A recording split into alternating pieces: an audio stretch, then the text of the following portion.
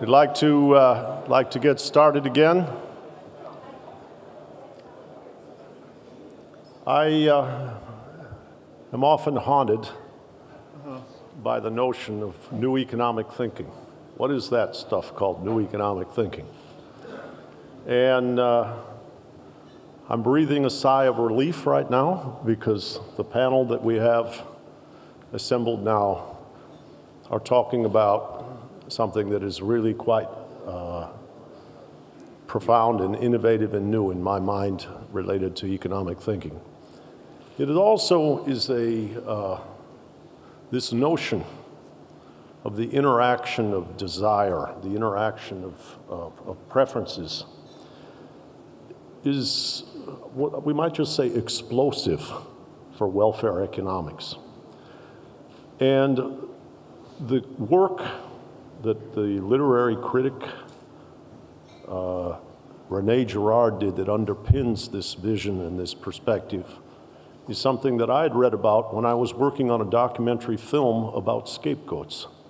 It's actually an American baseball film called Catching Hell, about how a couple of episodes, one in the World Series and another in the playoffs, happened in Boston and Chicago, and how these individuals that were involved, Bill Buckner and a man named Steve Bartman, who was a fan, were scapegoated, and their lives were quite miserable. I mean, a baseball fan who interferes with a foul ball had to go into the equivalent of a witness protection program. So trying to understand the emotions and the power of that led me to start reading Rene Girard and his work on scapegoating. But more germane to today and these questions, first of all, I want to thank a gentleman that's sitting in the front, John Peng. Andrew Sheng and I were together at the INET meetings in Tokyo. We were sitting in a restaurant having a lovely discussion about Rene Girard, and he said, "You've got to meet this friend of mine who'd gone to Stanford, knows Girard." Well, make a long story a little less long. John showed up at the restaurant later that day. He was in Tokyo, and he went to Stanford on behalf of INET and recruited a very large proportion of the panel. The other dimension in terms of my thinking is Edward Fullbrook, the World Economic Association. You and I had corresponded, and you inspired me to read a book called Intersubjectivity in Economics that you put together. And I think this is a very, very rich, imaginative set of hypotheses. I think the implications are not just, I mean, this type of work explains why there is advertising. It explains why the system is not mechanical and it is human. And I think the importance is beyond just this identification. When one thinks about the challenges that Victor Fung spoke of earlier, of environmental degradation, if there's a difference between needs and wants, if the wants are inspired by rivalry and jealousy and a kind of sense of leapfrog, in a planet that has 5 or 7 or 9 billion people, that kind of subjective dynamic can kill us all. That what Victor spoke of is we may need to change our lifestyle, and we may need to get these mimetic dynamics both understood and then under control in order to save the planet through economizing on resource utilization, refraining from what you might call compulsive consumption. At any rate, I'll turn it over to the moderator, Jean-Pierre Dupuy from Stanford University, and he can introduce the other panelists. But please, Jean-Pierre, and thank you all for being here. I think this is very exciting. Thank you very much.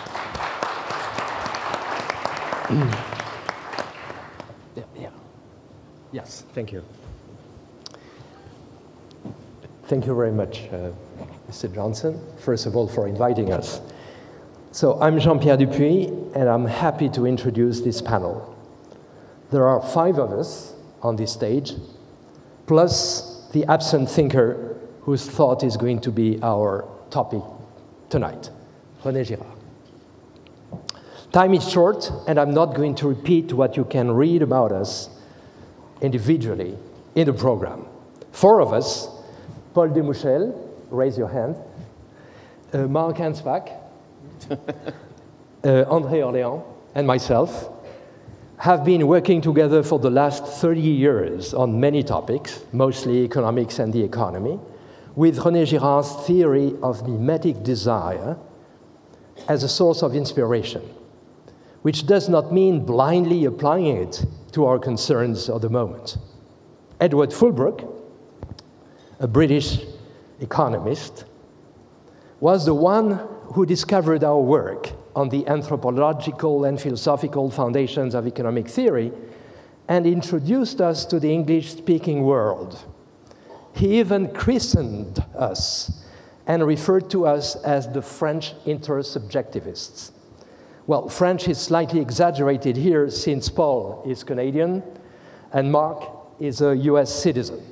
But we all started working together in Paris in the framework of the philosophical research group of the École Polytechnique, the CREA, C-R-E-A, which I created in 1982.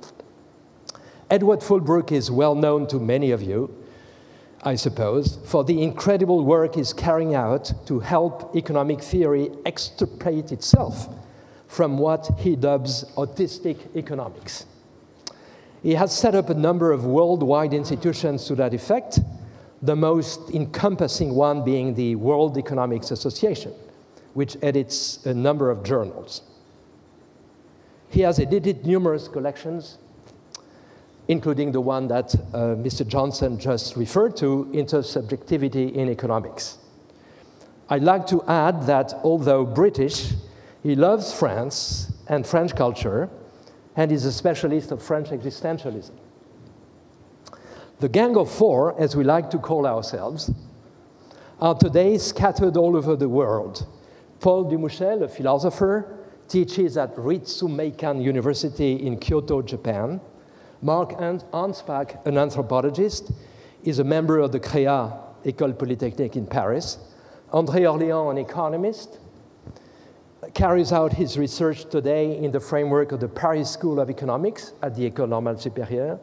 And I, myself, a philosopher, teach at Stanford University. But the work we are going to present tonight takes place in the framework of a project sponsored by the Thiel Foundation. Peter Thiel, like our host tonight, Mr. George Soros, is a philosopher-financier, or financier-philosopher, as you wish, known for the role he played in the development of PayPal and Facebook, among many other investments. Thiel studied at Stanford with Rene Girard, under the name, and like many, he was very much influenced by his master's ideas, and he decided some 7 years ago to found and fund a project dedicated to the critique and development of Rene Girard's theory under the name Imitatio. Imitatio is the Latin word, of course, for imitation. It is within that project that the 4 of us have started setting up an economic forum dedicated to giving new foundations to economic theory in light of Girard's theory. So it is an immense pleasure and honor for us to have the opportunity to submit some of our ideas to this assembly and to the members of INET, and we are very grateful again for that to Robert Johnson, its director, and George Soros, its founder. I will say very little at this stage about Girard himself and his ideas, since this is the topic of our entire panel. French-born, very early on in his life, he moved to the US, where he spent his whole career, and at Stanford in particular, the last 20 years, where he's still living. First a renowned student of literature, he turned to anthropology and philosophy after publishing his first book, Deceit, Desire, and a Novel. Many throughout the world consider that he has revolutionized the very foundations of the human sciences. A polymath, he managed to escape what is known in the literary departments of American universities as French theory. French theory, which is a notorious American invention, not French. and paradoxically, thanks to the fact that he has been living and working far from his native country, language, and culture. Indirectly, this panel is going to ask a question. When it comes to overhauling the very foundations of economic theory, are the economists, orthodox and heterodox alike, in the best position to fulfill that task? After hearing all of us, you'll be the judges. Thank you. So it's my pleasure to introduce now, to ask Edward to come to the lecture.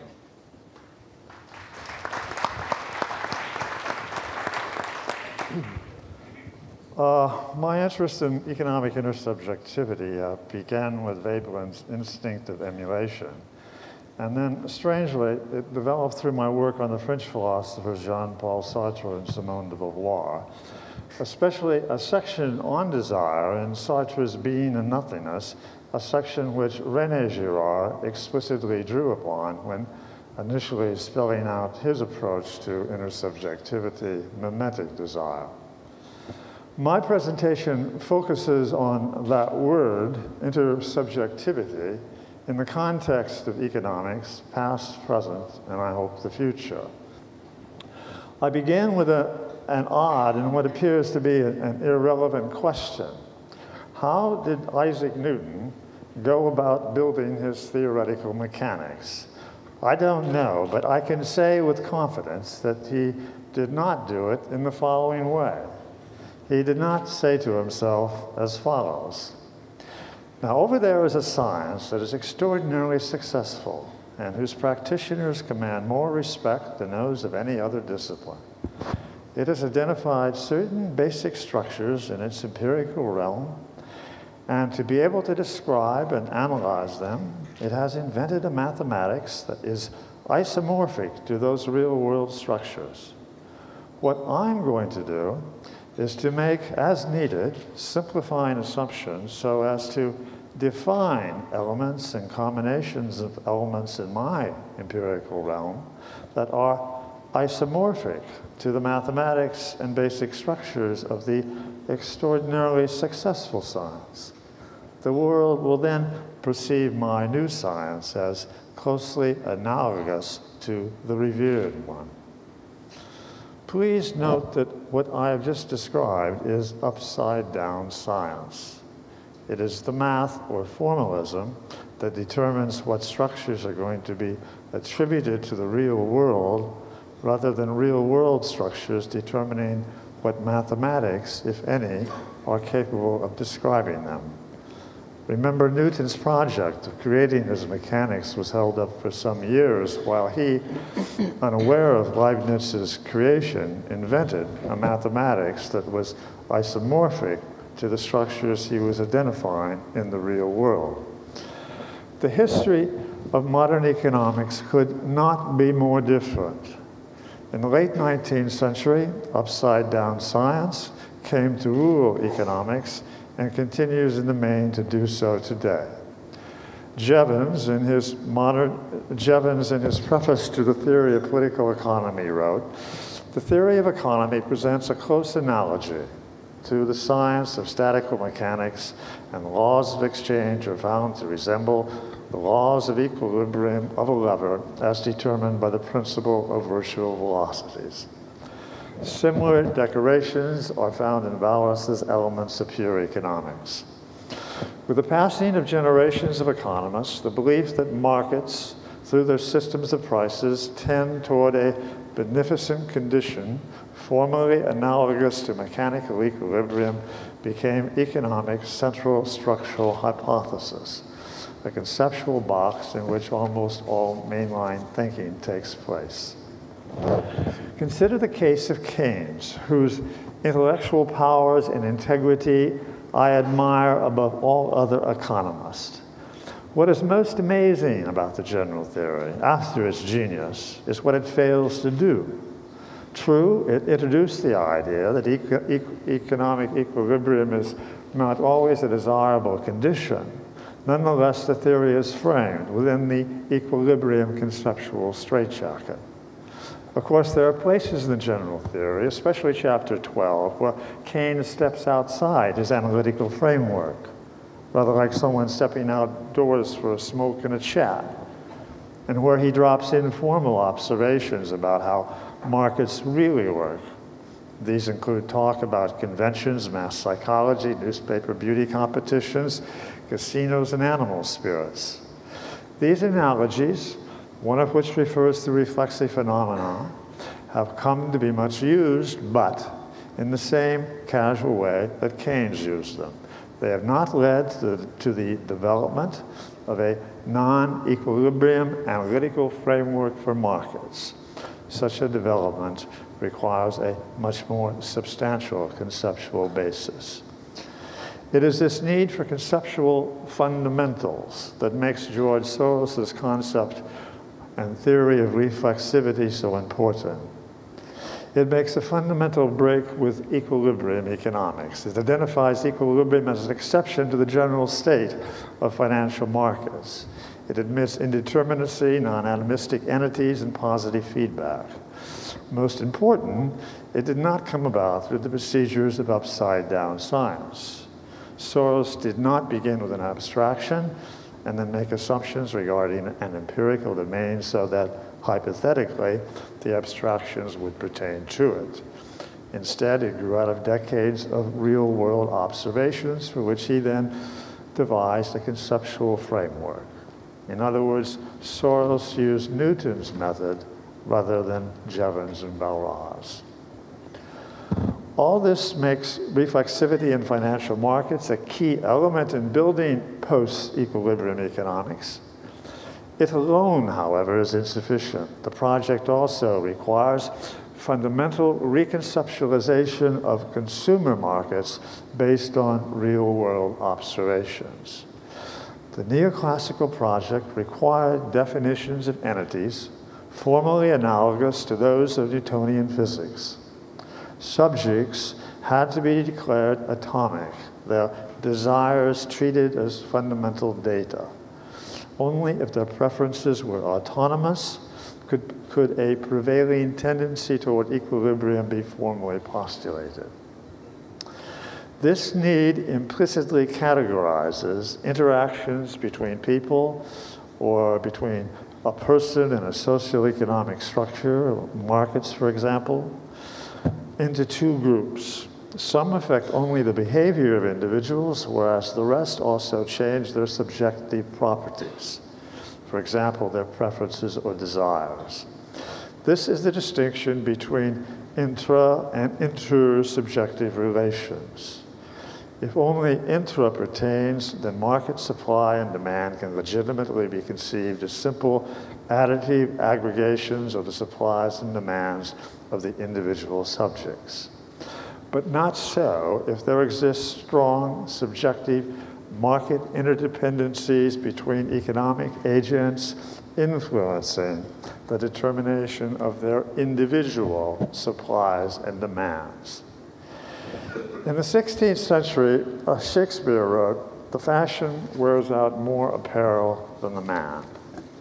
Today, intersubjective market effects are much more extreme and widespread. This is what makes the work of intersubjectivity theorists like Veblen and Girard now so relevant. In a high-tech, instant communication consumer society with products increasingly focused on network effects, the notion that economic agents are autonomous subjectivities and that therefore their demands are exclusively intra-subjective appears as a palpable absurdity. Intersubjectivity does not enter directly into the determination of the biological requirements of sustaining a human life and of providing it with basic physical comfort. So once upon a time, basing the concept of Homo economicus on atomistic individualism and sensationalist psychology, although limiting its scope, left economic theory with a large field to cover, but not anymore. Today, the economic realm to which equilibrium economics pertains grows smaller and smaller every year. So, to conclude, the economics profession faces a moral dilemma. On the one hand, it can pursue for itself prestige, and on the other, it can pursue an understanding of economic phenomena that will be of benefit to humankind. For most intellectual endeavors, the two goals go hand in hand. Not so in economics.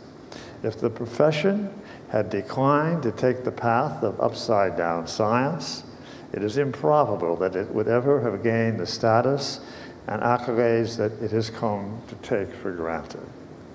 Likewise, if tomorrow the profession were to publicly identify itself not with the showy pseudo-scientific apparatus of equilibrium models, but instead with the real-world task of understanding the reflexive and intersubjective and other difficult-to-understand dimensions of markets, then economics' perceived intellectual standing will fall. Can such a radical change of moral heart ever take place in the upside-down science? The Institute for New Economic Thinking and the World Economics Association are, in their different ways, evidence of mounting change in this direction, as well as vehicles for its growth and eventual triumph. Thank you. Bravo, bravo.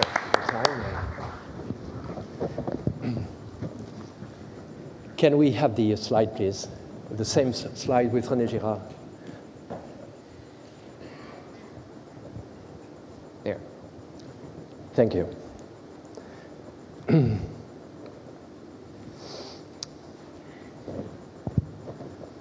The human subject is radically incomplete.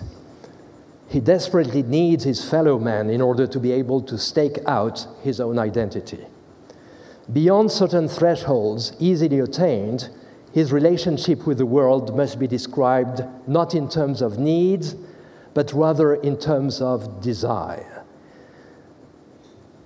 When Rob Johnson introduced us, he used the term wants.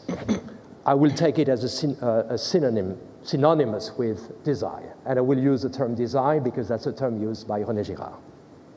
Finite needs can be met with finite resources. Desire, or want if you prefer, is a lack that can never be made up for by any finite quantity. The economy is driven by the desire to be recognized by others, to be praised, to be admired, to be sympathized with and loved, and no finite resource will ever be enough to quench that desire. Who said those things? Long before our intellectual hero of tonight, Rene Girard, proffered them, they were elaborated in the middle of the 18th century by an obscure professor of moral philosophy who lived in Glasgow, Scotland, named Adam Smith. In his treatise, The Theory of Moral Sentiments. 17 years later, he would publish his inquiry into the nature and causes of the wealth of nations and become the founding father of economic theory. There is more to it. The incompleteness of the human subject has an impact on desire itself. We are creatures of desire, but we do not know what to desire. We need the others to tell us. We imitate their desires. We desire the very same objects they desire or already possess. So the form of desire is the triangle. The next slide, please. Jean-Pierre, you got a thing to do. Yeah, but if you cannot control it? Okay. Sorry. I'm self-sufficient. The form of desire is the triangle. Subject. 3 vertices: the subject, the mediator, and the object. The mediator desires or possesses an object. I imitate a mediator, for instance, because I admire him, is my model, so I desire the same object.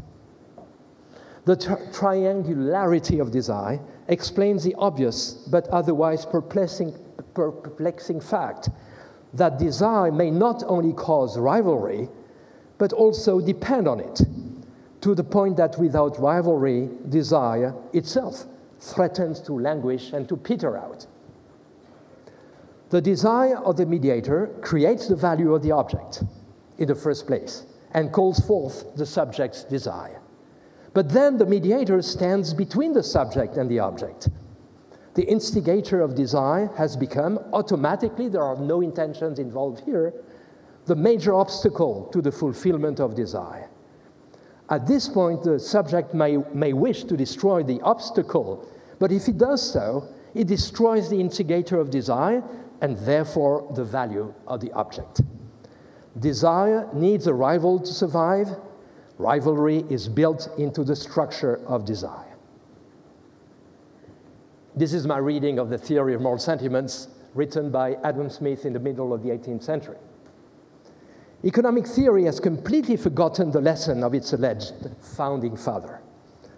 Other disciplines know better, starting with literature and its omnipresent amorous triangles. For instance, in Ulysses, James Joyce has his hero, Stephen Dedalus, describe the very same triangle as, I quote, the French triangle. That is, Madame, Monsieur, and the friend of the family. Girard's theory rests on this simple truth.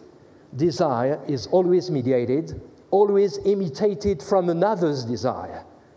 That's why it is called mimetic theory or mimetic theory. Rather than scarcity, the mimetic character of desire is the source of human violence. Economists claim that the model of human action they use is an empty box that can accommodate all kinds of psychology, including the weirdest, sadistic, masochist, neurotic, psychotic, Asperger syndrome, etc., etc. And Freud himself, as we all know, was an economist of sorts. This model, the mainstream economics, is a particular case of what is known in philosophy as the belief-desire model of human agency, which you find in Aristotle as well as in contemporary analytic philosophy of action. Of course, the economists, and that's interesting, do not use the term desire. They use other terms like preferences, offerlimity, utility, etc., etc. But the idea is there, and it's the same structure. Well, and this is a very important point, it's possible to show that Homo mimeticus, according to this pattern here, is not reducible to the framework of the belief-desire model. There is a fundamental incompatibility between mimetic desire and the belief-desire model. Let me show you that. We have very little time, so I'll do my best. Consider the case that Girard calls double mediation. It is a matter of imitating a desire that is itself imitated from one's own desire. I repeat, it is a matter of imitating a desire that is itself imitated from one's own desire. There is no original desire, and the object on which rival desires converge is the emerging production of the mechanism itself. How does it work? We have ego and alter. Ego and alter imitate each other reciprocally. Ego imitates alter, alter imitates ego. Ego is anxious about alter's desire, which alone can designate a target for his own desire. Some ephemeral and random sign makes him believe that alter has designs on object O. So we have the triangle, ego, alter, object O. Rushing to get there first, ego thereby signals to alter the stakes of the rivalry. When alter in turn imitates ego's desire, the starting illusion becomes reality. The first to imagine the other's desire thus seems not to have been imagining at all. He now has the proof. Of course, this is a particularly interesting case of what goes by the name of a self-fulfilling prophecy or self-fulfilling representation. Any object could have emerged from the mechanism. Any object can become the stake of mimetic rivalry. History, unfortunately, shows that the most awful wars, think of the First World War, often get started through bickering over the most insignificant, preposterous, or unlikely object. This is an example, current example, of course, sad one of this. Why is this schema incompatible with the belief-desire model of human action? The latter presupposes that beliefs and desires, taken to be the causes of action, are predetermined. That is, that the action they are meant to explain doesn't feed back on them. However, in the case of double mediation, the actions that reveal the converging desires cause them to emerge and to intensify. That is, mimetic rivalry and its object, its stake, determine each other. Neither pre-exists the other. With more time, I would show that a similar feedback loop exists between actions and beliefs. Not only desires, but also beliefs. At the end of this short presentation, I will try to show that this structure is very much akin to what George Soros calls reflexivity. My last point is the very important concept of self-transcendence. Think of two absent-minded professors walking together to attend the same event.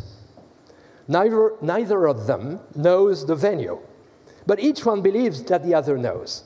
A trajectory emerges, endowed with some stability, weak to be sure.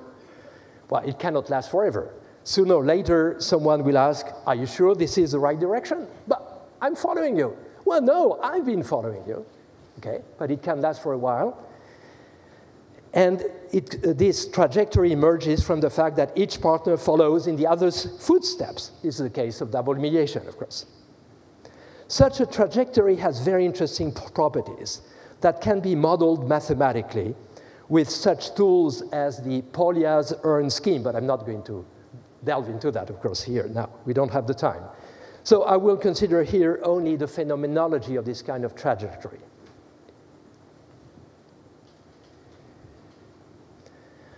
The dynamics converges towards an attractor. That's a general direction of the trajectory, precisely.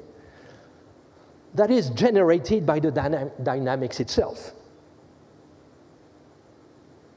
It is as if the attractor guided the trajectory in the manner of a lodestar, a north star, if you like, from its transcendent level, but this transcendence is endogenously generated. It is a self-transcendence. Another term in America would be bootstrapping, but it's very fundamentally the same idea. So everything looks like if the attractor guided the dynamics, but actually the attractor, that is general direction, is a causal product of the dynamics itself, as if the dynamics was capable of bootstrapping itself. This pattern of structure is a conceptual tool thanks to which Girard may claim with reason that he has solved the problem that haunts the social sciences since the beginning. And this is why Girard is so famous. How is it that in all known non-modern societies, men have referred the social bond to an entity radically exterior to the world of men, namely the sacred? And as far as we are concerned here today, can a science of economy exist if it does not first ponder the major historical coincidence that characterizes the modern world, that is, the simultaneous retreat of religion and the triumph of market value? Or in other terms, the secularization, disenchantment, desacralization of the world on the one hand, and the dominance of the economy on the other. According to Girard, the God-making machine runs on imitation. Namely, here it's no longer the contagiousness of desires, it's a contagiousness of violence itself. What is the sacred according to Girard? It's the violence of man expelled, exteriorized. Violence has the capacity to transcend itself and create the components of what the anthropologists call the sacred. That is, rituals, myths, prohibitions, and obligations. And thereby, violence has the capacity to control itself through the sacred, to keep itself in check. The sacred uses violence to hold back violence. If I can use a play on word, that is possible in English, in French too. The sacred contains violence. To contain is to have within oneself, but it's also to stem, to keep in check. The sacred contains violence, in both senses of the word. This is clear in the case of sacrificial rituals. I'm thinking of human sacrifices. The sacrificial gesture that restores order is one more murder, but it is meant to be the last murder, the last word of violence. That is equally true of the system of prohibitions and obligations. The social structures that unify the community in normal times are the very same ones that tear it apart in times of crisis. Thou shalt not kill. This is a universal prohibition. But when it is violated, there is the obligation to avenge the transgression. The vengeful act purports to obliterate the previous murder, but it is just one more murder added to the previous one. Well, the economy, too, has an ambivalent relation to violence. Two conflicting traditions oppose each other here. One that runs from Marx to the present-day critique of capitalism equates the economy with violence. The other tradition, very well analyzed by the historian of economics and economic thinking, Albert Hirschman, the other tradition, the liberal one, that goes from Montesquieu to Hume to Hayek, sees in the economy the best remedy for violence. And that's how Europe was built, as you all know, by Jean Monnet and others. I mean, in order to prevent France and Germany to fight again, let's create economic ties between them so strong that they will refrain from. You know what happens.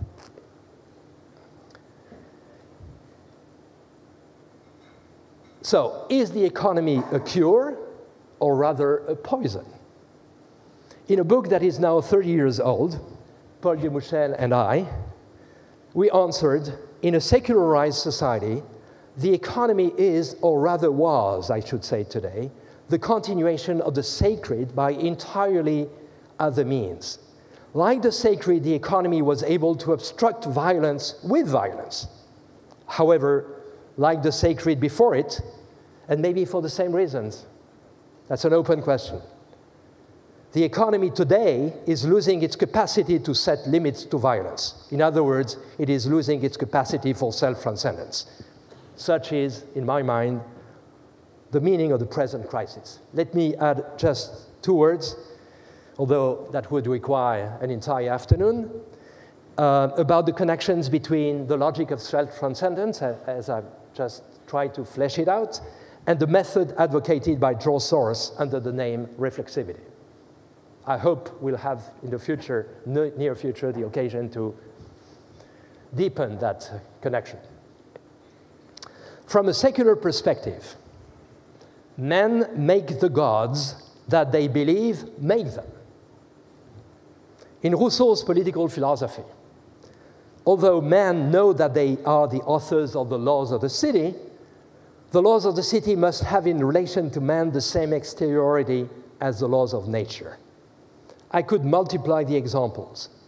An entity that is caused by our actions nevertheless acquires a hierarchically superior status to the point that the agents use it as a transcendent guide or lodestar, North Star. There is a feedback loop, but it doesn't link entities that are situated on the same logical level. There remains a hierarchy, but this hierarchy is inverted within itself.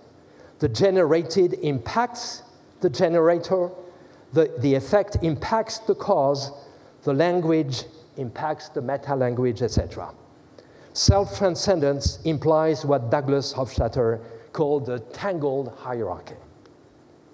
George Soros, illustrates reflexivity with the following example, quote, "Financial markets can affect the so-called fundamentals which they are supposed to reflect." There is a hierarchical relation between what is being reflected and the reflection. But in this case, this hierarchy is tangled within itself. That is a tangled hierarchy. One last example. I mean, I cannot resist the temptation of saying, although I have no time to flesh it out, but I think it's fundamental. In many economic models, as well as in reality, agents are future takers in the same way as they are price takers. They take the future as given, predictions. But although they cause the future by their actions, they take the future as a given that guides their actions. And it seems to me that it is this capacity that I could call the self-transcendence of the future that is in crisis today. Thank you. And so now, Paul Dumouchel.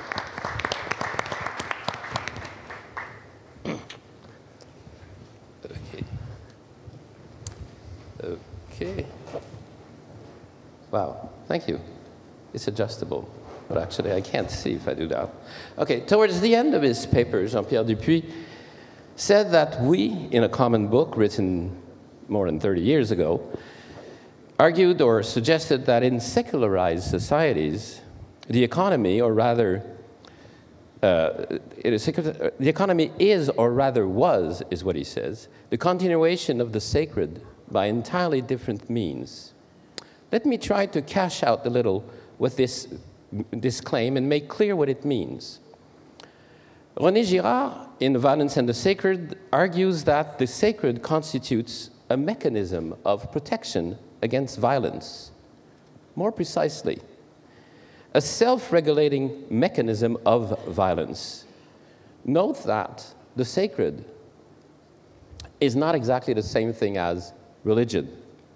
Religions are particular institutions, like Catholicism, Buddhism, or Islam, which may retain their importance in secularized societies, while the sacred refers to an organizing principle which, in many societies, structures the social organization from basic human relations all the way up to major institutions.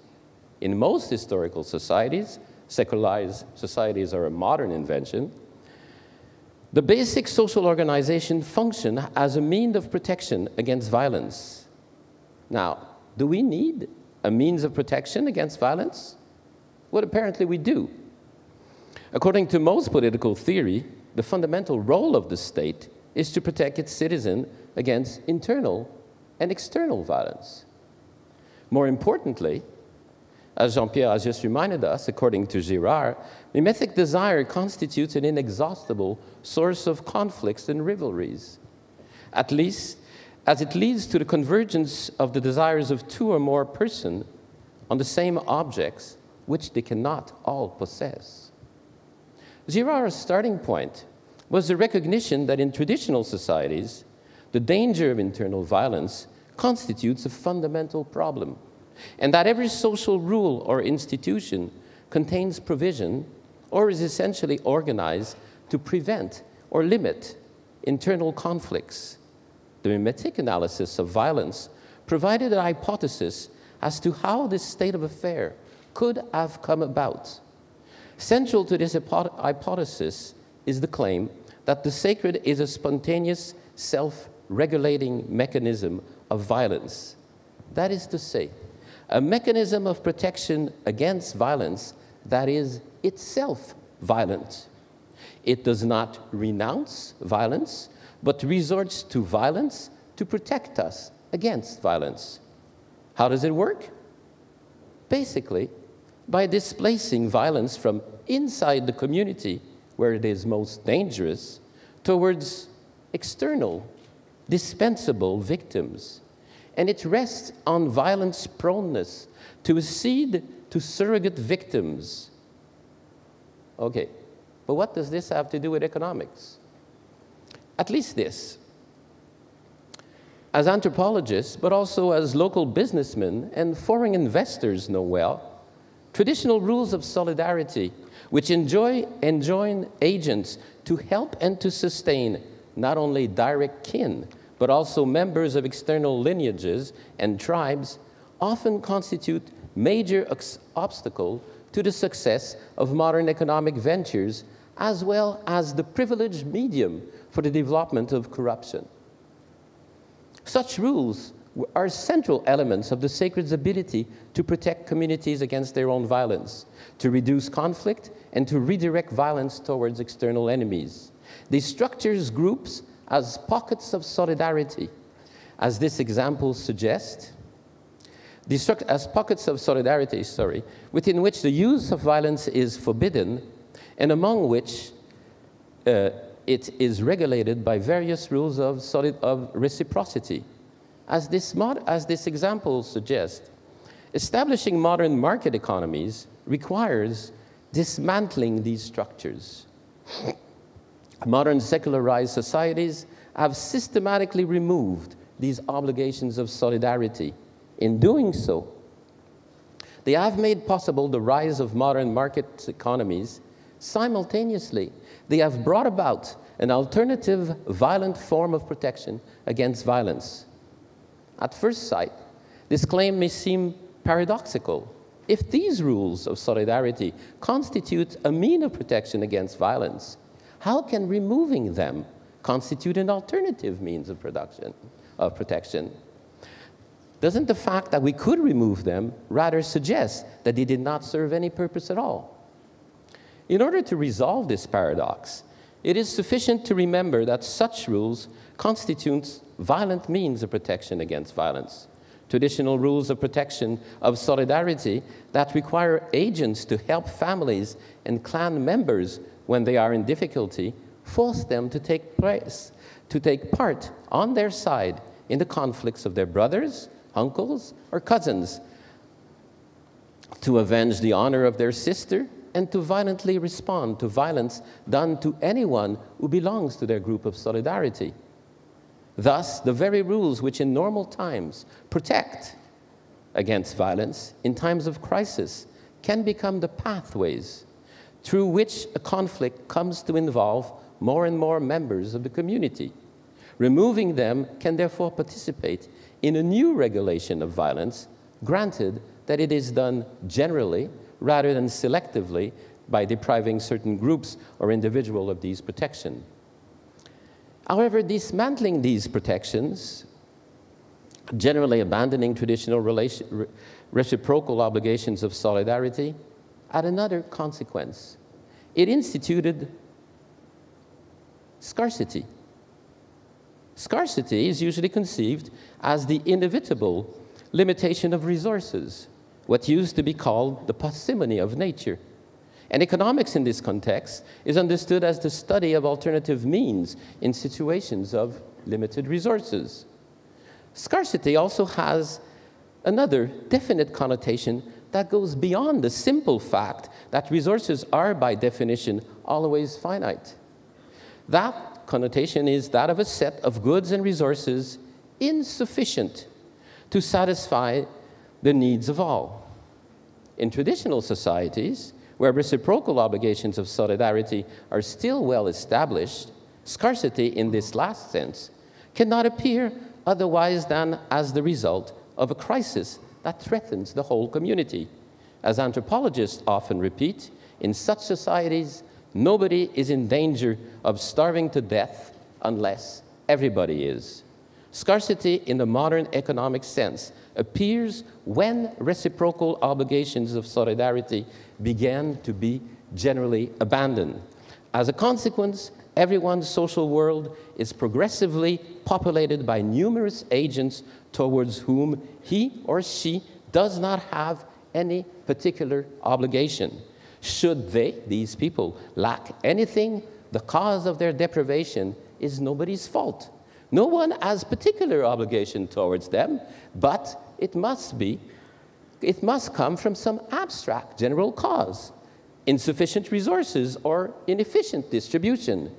The point is not that such explanations are necessarily false, though they often are, as Saint André's studies on famines clearly reveal, but that before this change happened, such explanations were impossible, not because of the lack of knowledge, but because the world was different. Scarcity institutes a new moral ecology of human relationship, one in which we do not have any particular moral obligation towards most of those who surround us. This is illustrated by the prevalence of negative obligations in modern moral and political thinking.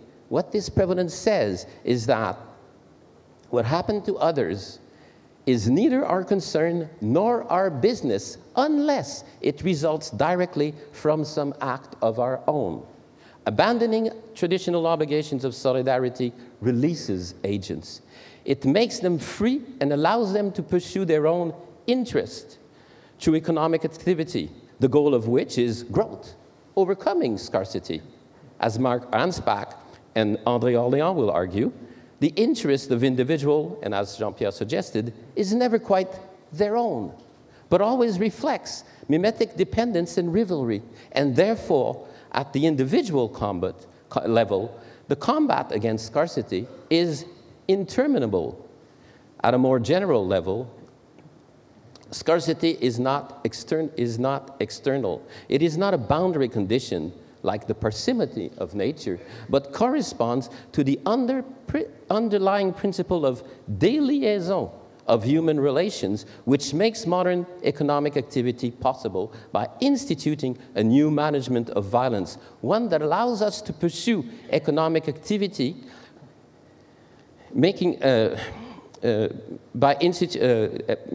economic activity and rivalries while reducing their tendency to issue in violent conflicts that threaten the community.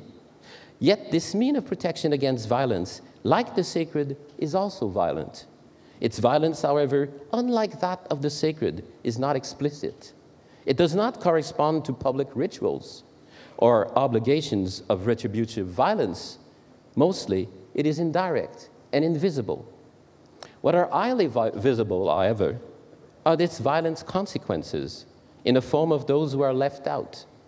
The violence of this means of protection of against violence is also revealed in our tendency to blame these victims for their failure to succeed and to limit our obligations to their welfare to the pursuit of the very rivalries that excluded them, arguing that economic growth constitutes the fundamental precondition for bettering their position.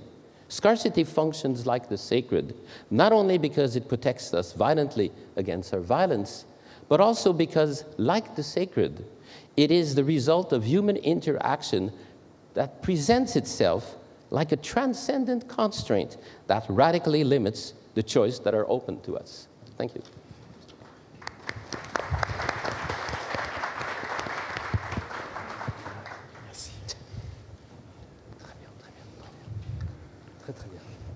Thank you.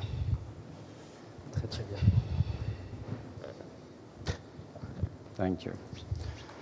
The previous speakers have discussed the basic categories of self-transcendence and scarcity. It is my turn now to question the fundamental category of economic value. This issue, value, has always occupied a central place in economic thought.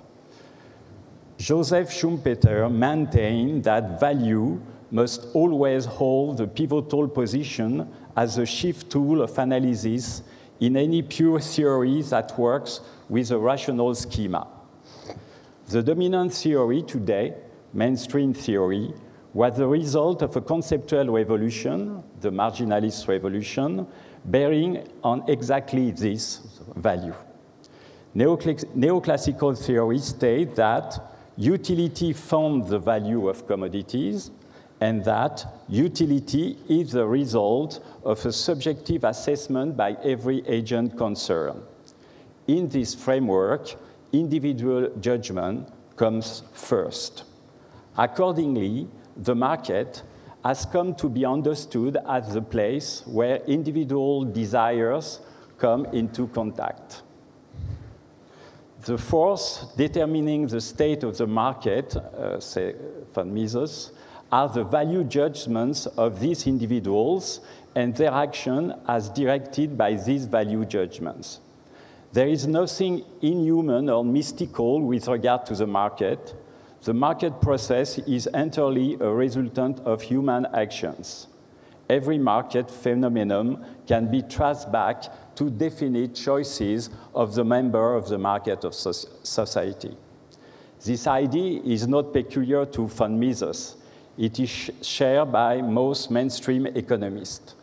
They believe that the consumer is king because it is the consumer who determines value. It is the consumer who determines the prices of goods as well as the prices of all the factors of production. This belief has received a name, the sovereignty of the consumers. This way of construing value stands in opposition to another view, the view which I advocate and which is widespread in the other social sciences, namely that values are grounded not in individuals, but in society itself. In this alternative approach, values impose themselves on individuals. They shape the way individuals look at the world. We are therefore faced with two opposite conceptions of value, one corresponding to the bottom-up logic of economics, the other to the top-down logic of the other social science. Let us examine two simple cases that will bring out the limit of the bottom-up approach and the merit of the alternative view. The first example has to do with the desire that consumers feel for durable goods, whether cars or computer or anything else. Does it make sense to reduce those desires or needs to the expression of an idiosyncratic subjectivity? Are they really the choices of a sovereign individual? It seems to me that a good number of these needs or desires are imposed on the individual, by advertising, to be sure, but also by the requirements of our way of life. Think of your life today without a computer. Similarly, during a speculative bubble, investors are much more at the mercy of price movements than they are in control of them. Investors are carried away by a collective dynamics that altogether transcends them as individuals. Looking at the 2003-2007 period, for example, one observes a significant increase in the size of the credit default swap market. The gross national value of outstanding CDS contracts has been multiplied by 15. Even though these securities were practically non-existent before the turn of the century, by the end of 2007, their notional value had surpassed the stunning figure of 60 trillions of US dollars, making CDS the most widely traded derivative products in the world after interest contracts in only 5 years. Growth on this scale requires what Émile Durkheim, the father of sociology, called effervescence, a kind of collective fervor and mutually self-reinforcing belief that individualistic theory of economic behavior are incapable of accounting for. Something more than the calculation of individual investor is at work here. For it is not investors who are sovereign, but the market itself. On this view, value looks like a power that dominates economic agents and transforms them. And yet, it is also determined by the interaction of these very same agents. How can one make sense of this apparent paradox? Is it possible to give a representation of value as a power that arises from market behavior, while at the same time governing this very same behavior? This paradox is the same as the one Dupuy analyzed under the category of self-transcendence.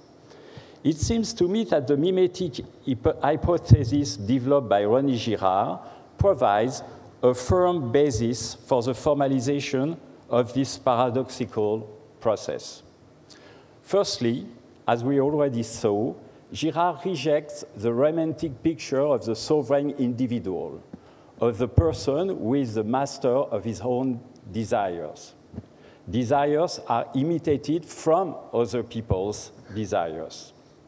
Indeed, the economy may be the place where the mimetic assumption is the more clearly true, for it is obvious that actual economic subjects are highly sensitive to the influence of others because they are unsure what it is they want. They are not closed in upon themselves in the manner of Homo economicus. However, it is when we consider the interactions between several individuals, all equally mimetic, that the interest of the mimetic assumption is maximal. It is then possible to write mathematical models of what has been described as the mechanism of self-transcendence, a value having the power of authority over the individuals, but emerging from their very interaction. Consider, for instance, a financial market in which each investor seeks to anticipate what the price of a security will be.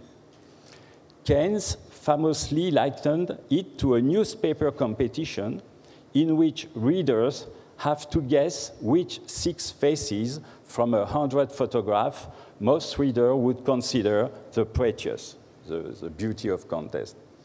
This is an essentially mimetic dynamic, since personal opinion plays no role.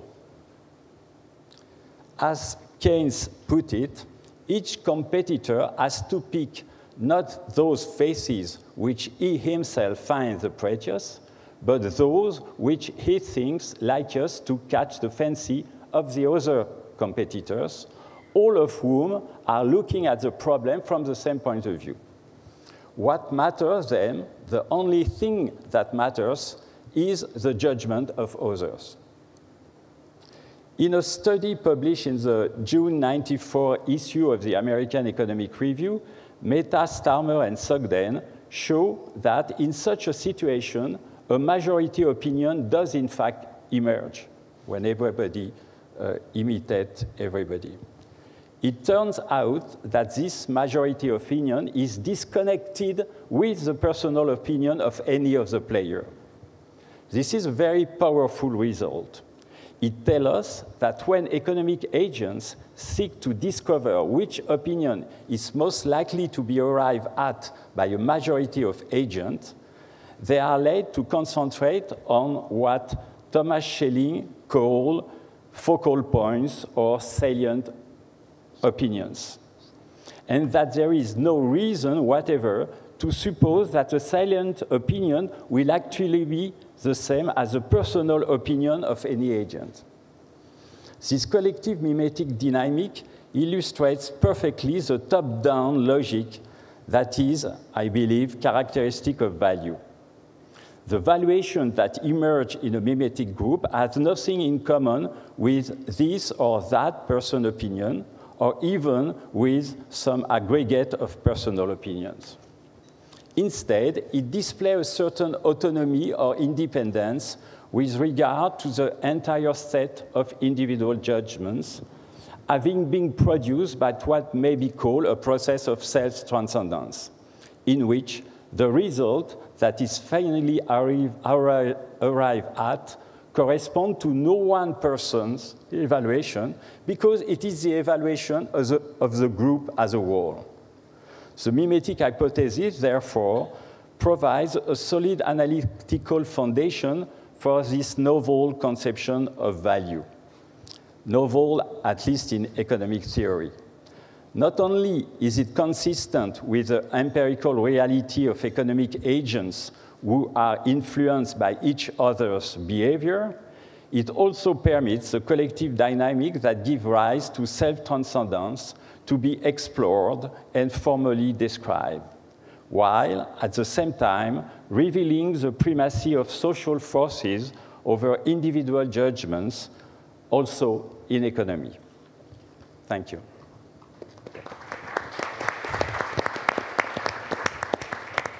Mark?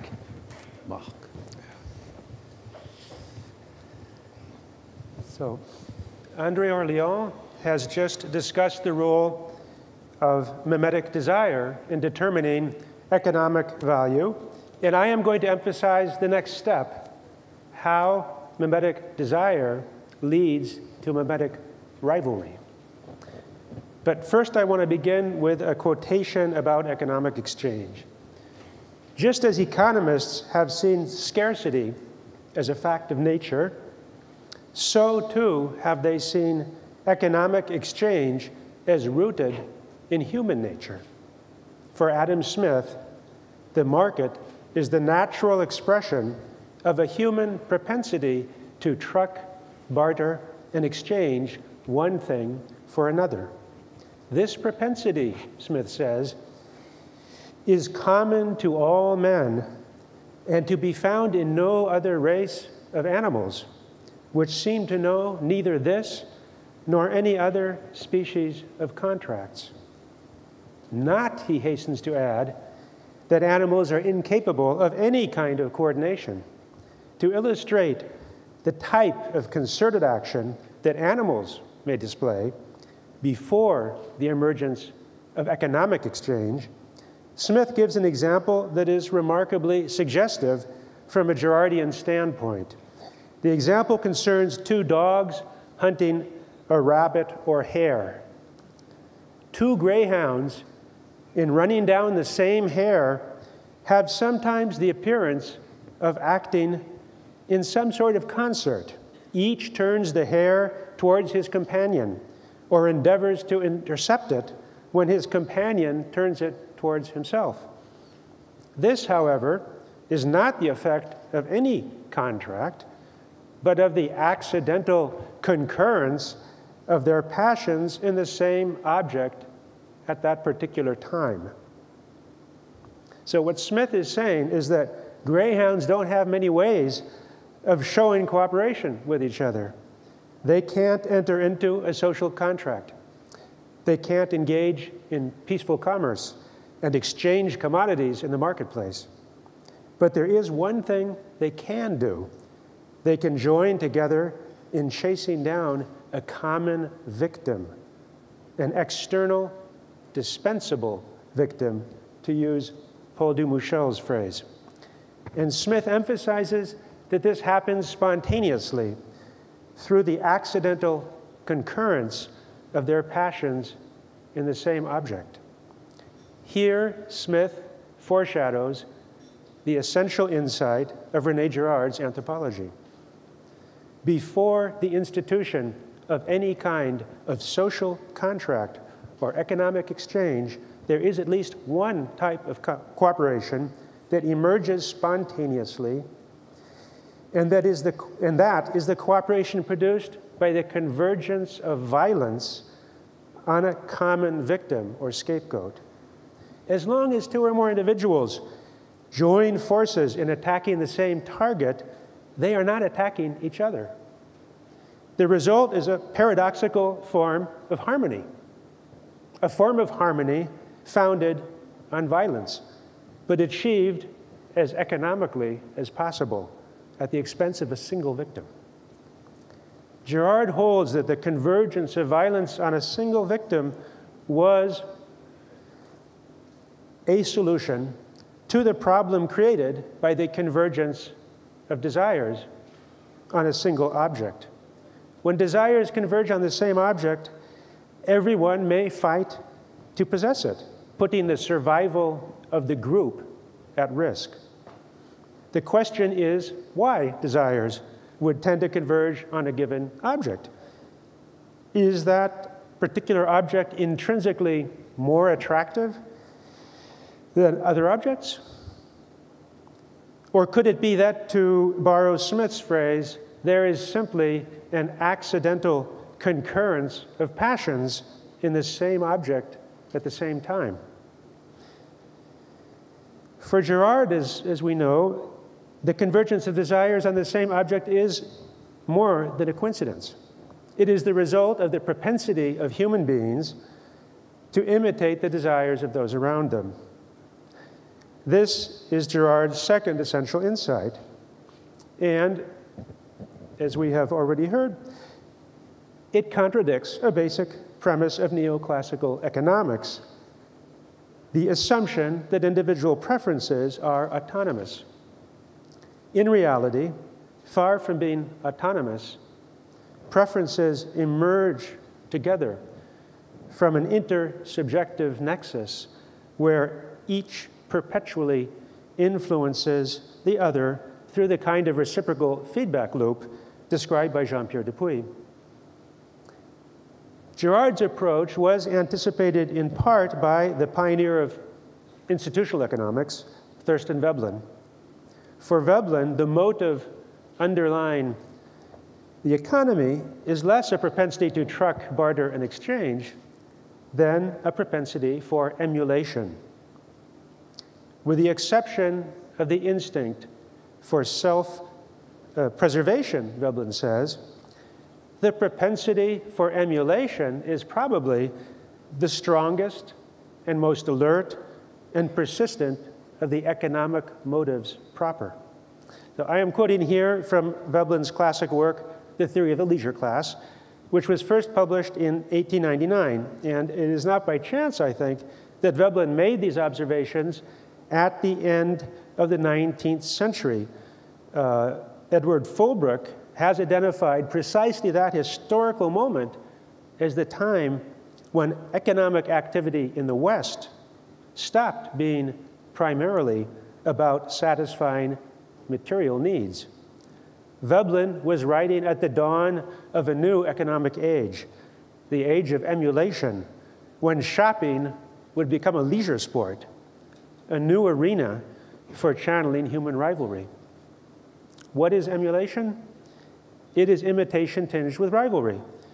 Emulation means taking someone else as your model and adopting their desire as your own. It means trying to do the same thing they do, or to acquire the same goods they have, or to achieve the same status they enjoy. One might imagine that imitation of this kind would lead to a static outcome, where everyone ends up more or less the same. This is not the case because, as Girard explains so well, imitation breeds rivalry. If your model is number one and you imitate him, you will want to be number one also. But you cannot be number one without relegating your model to the number two position. Imagine that my neighbor has the nicest car on the block. If I emulate him, I will want to have an even nicer car, one that will put my neighbor's car to shame. It will be a great moment for me when he comes home in his faded 2008 Mercedes and sees the gleaming 2013 Mercedes in my driveway. Unfortunately, my triumph is apt to be brief. The problem is that my neighbor has the same propensity for emulation that I have. In Girardian terms, he is just as mimetic as I am. He is likely to imitate me by trying to do to me the same thing I just did to him. In other words, he will try to one-up me as I tried to one-up him. The day may arrive when I come home and see a sporty new Maserati looking down its nose at the rather staid Mercedes in my driveway. Now we're back where we started from, except that both of us have shelled out a lot of money for cars that we probably didn't really need. The only good thing is that through our mutual emulation, we have done our part to boost the fortunes of the auto industry. Emulation is the high-octane fuel that keeps the motors of capitalism running. It is one source of energy that will never be depleted. Luxury cars are just one example of what Fred Hirsch calls positional goods. Positional goods are goods that are valued not just for their intrinsic properties, but for the superior position they are deemed to occupy relative to competing goods. Veblen coined the term conspicuous consumption to describe the competitive display of pecuniary prowess. In a society where conspicuous consumption is a way of life, most goods function, at least in part, as positional goods. This has a couple of interesting consequences.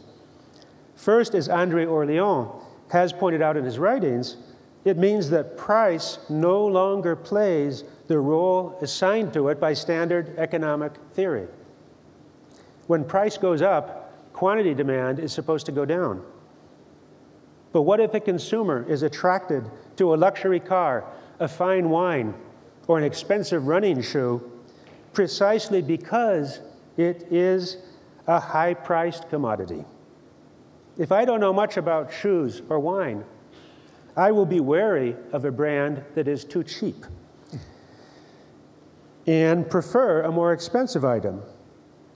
Only an expensive brand can guarantee that I won't lose face by using it. In this case, the relationship between price and demand has been turned upside down. I am interpreting the price as an index to the product's relative value or positional ranking. A high price tells me that other people are willing to pay a great deal for the privilege of owning or consuming the good in question. In other words, that they consider the high-priced good to be desirable. And if it is desirable to them, then it must be a worthy object for my own desire as well. This is a perfect illustration of what Rene Girard means by mimetic desire. And André Orléan has suggested that the upside-down relationship between price and demand is also characteristic of financial markets, where naive investors tend to interpret a rising price as a sign of desirability, thus contributing to the formation of dangerous bubbles. But the ubiquity of mimetic desire in the economy at large has another important consequence. It means that consumers tend never to be satisfied with what they already have. This is true not just of a few luxury items, but of consumer goods of all kinds. Just as I will not be content to drive a Mercedes once my neighbor has shown off his new Maserati, so the patron of a fast food joint will not be content to eat an ordinary hamburger when he sees the other customers chomping on supersized Whoppers. Nor will any teenager be happy listening to music on last year's iPod when all his friends have this year's model. As Veblen foretold already back in 1899, no level of material production can ever satiate the general desire for wealth, insofar as its real basis is the desire of everyone to excel everyone else in the accumulation of goods. But Girard's theory also points to a deeper reason for chronic dissatisfaction. Since mimetic desire is not rooted in anything solid, the pleasures it obtains are bound to be evanescent. When a product is desired not for its intrinsic qualities, but because of the magic aura conferred upon it by the desires of others, it will have a hard time living up to the lofty hopes invested in it. And these hopes are very high indeed when consumers turn to material goods as a way of fulfilling a spiritual need, what Robert Johnson earlier today called an inner lack of wholeheartedness. The proud owner of a new iPod will soon discover that he is not really a happier person than he was before, and he will already be on the lookout for the next big thing. The speed of technological innovation must keep pace with the rate of existential disappointment. Of course, many products are genuinely useful. Emulation fuels innovation. Within limits, that is a good thing. As I suggested earlier, mimetic desire is a source of restless energy that will never run out. Unfortunately, the same is not true of other resources. Our unrestrained propensity for emulation threatens to ravage the planet. The desire of everyone to surpass everyone else in the accumulation of wealth threatens to leave all of us the poorer. Thank you.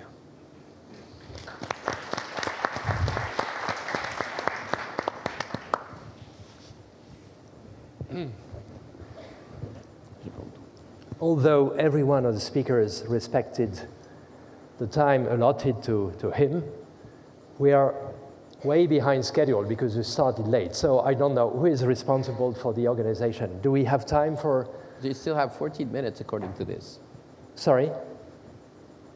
Yeah, okay. So you understand that we've been working together for 30 years, so we have very little, 90 minutes. Little to say to each other now. I mean, so all the questions won't be among us, but between you and us. So please, who wants to react to what we said? Okay, here, yes. I want to thank you all for a very profound explanation of Girard's thinking. The area that I have difficulty with is the concept of sacrifice. What is the hard budget constraint for this system of limitless mimetic desire? Yeah. Okay, who wants to? Okay. You know, we had 13 minutes each. When I teach Girard at Stanford, it takes me 12 times 3 hours, 36 hours, and it's just the beginning. So we had to omit many things in our presentation. Huh? And the concept of sacrifice, which is so fundamental, because sacrifice and the sacred are very much related. We almost didn't speak about it. But that's a key notion in the Girardian explanation of the emergence of religion. 2 questions there. And human societies. Who wants to address this topic? Mark, maybe? Yeah, I don't know if I understood. I mean, when you say the sort of the budget, the economics of it, maybe that's my fault because I made a kind of a play on words about it being economical.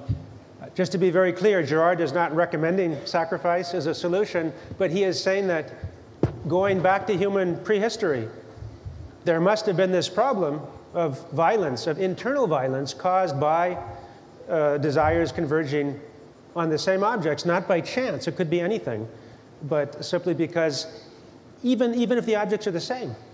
You know, the French anthropologist Lévi-Strauss talks about a ritual in France where 2 people sit down in the same tavern, and each one has a flask of wine in front of him and a glass.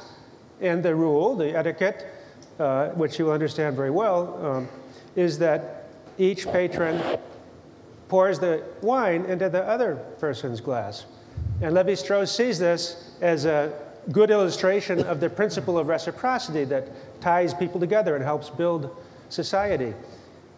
But I think that it also shows the need to keep objects circulating, because there is always the risk that the person in front of you will say, oh, well, maybe he had a little more wine than I did. Or maybe there's just something about it that is better because he has it. So I think there's constantly this process in human societies to find different ways of keeping sure that objects circulate. And I think that when Girard talks about sacrifice and the convergence of violence on a single victim, it was a first step which then allowed people to move on to another step, which in the case of an animal victim is eating the victim together and then initiating positive exchanges of invitations, hospitality, and so on. Does that answer it all? Well, yeah. But there are many, there are many hands, so please, yes, sir. Would you mind introducing yourselves when you take the floor, please? Paul Davidson, Journal of Economics, post-Keynesian economics. Edward Fullbrook, I think you're blaming the messenger for the message. Mathematics is just a way of delivering a message.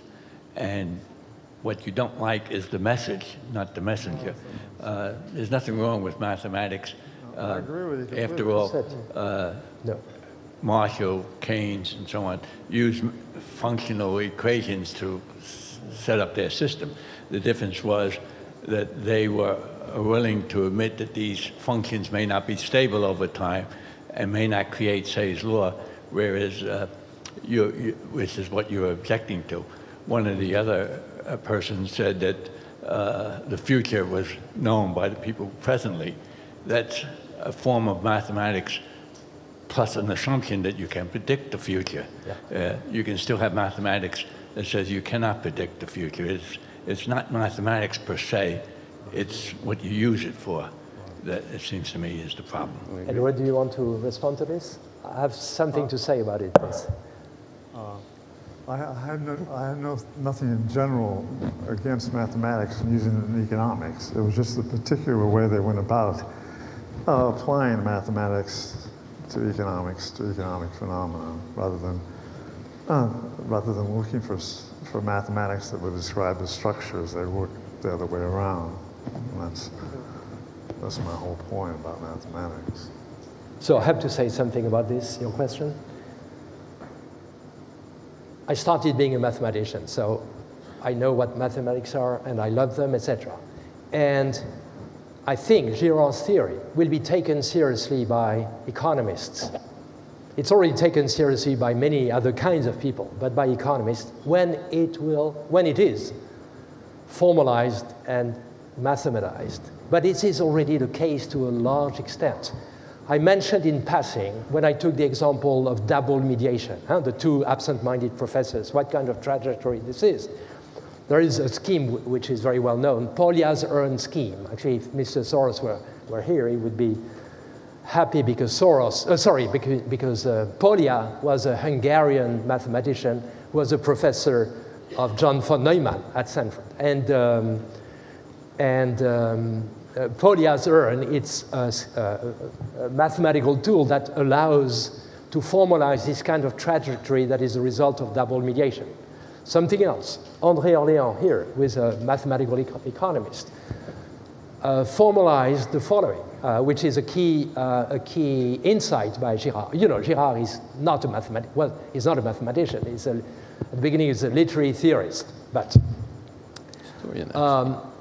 if you have a number of individuals all imitating each other, and for instance, that can be the imitation of desire or the imitation of violence, inevitably, under certain conditions, though, all those individual hatreds and the war of all against all will inevitably converge towards a pattern in which all these hatreds will converge towards one member of the collectivity.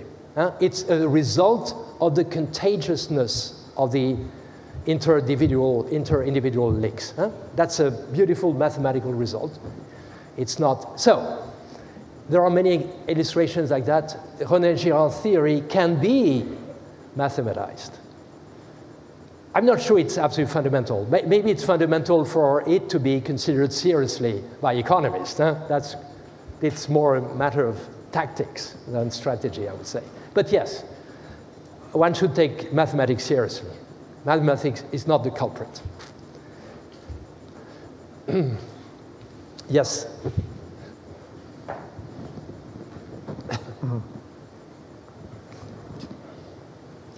Andrew Wong. Does this mean that bubbles are inevitable in any system, no matter how many counter-cyclical policy leanings might be created to reduce them? Does the theory have anything to say about, whether policy can be meaningfully effective or not? André, that's you? That's for you? Yes. Excuse me for my English. Yes, I think that there is some kind of very intrinsic instability in financial markets, and when you write the kind of the dynamics I explain with mimetic agents, you can find very different equilibria. It's a very complex system, structure. But among them, you have that kind, you have very often the speculative dynamics. And it's the first reason. Well, it's one possible equilibrium of the autoreferential structure. But there are other ones. But because you may have a competition between markets, I think that there is another reason why this kind of equilibrium will arrive more often. So, yes. Okay, so I'm being asked to wrap up the session. If I can end up with one advice, if what we try to explain to you is of any interest to you, start reading Girard's books and the papers that we submitted to this forum. So thank you very much for your attention.